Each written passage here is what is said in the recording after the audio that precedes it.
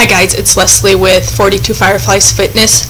Today I am going to show you bowler lunges with two different levels. There will be one with just a tap to the side and then another one where you do this funky arch thing to work your obliques also. And I will also show you laying down side leg lifts. I'll show you without a body band and then with a body band. And this is a body band. It's this green rubbery, stretchy thing.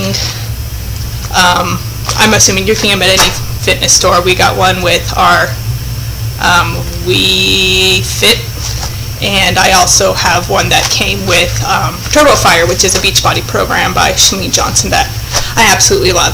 So first we're going to do the bowler lunges, which is a move that I learned from Chalene Johnson's PiYo workout, which is also available from Beachbody.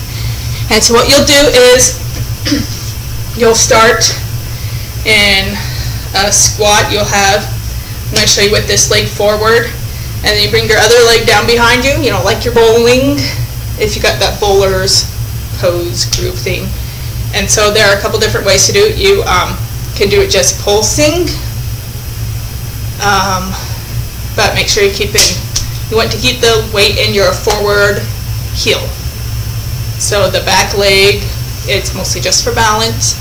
So you can pulse and then tap to the side. So down, 2, 3, tap. Keep that tension in this forward leg. I'm not sure if you can see it, but there's tension. I can feel it here, down in my calf. So down, tap, or you can go down and then arch to the side.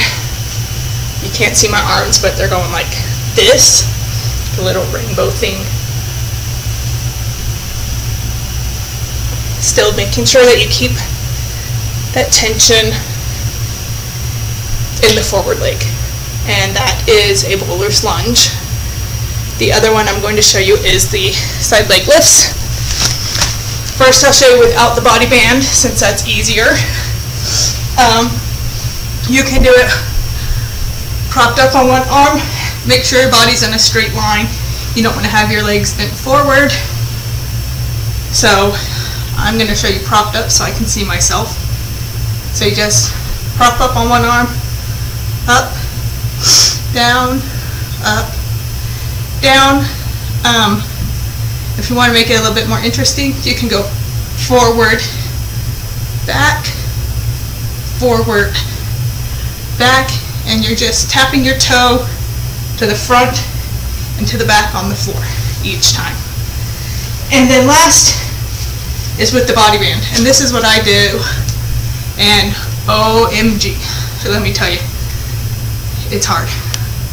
So it's just like the regular one, where you're just going up as high as you can and then back down.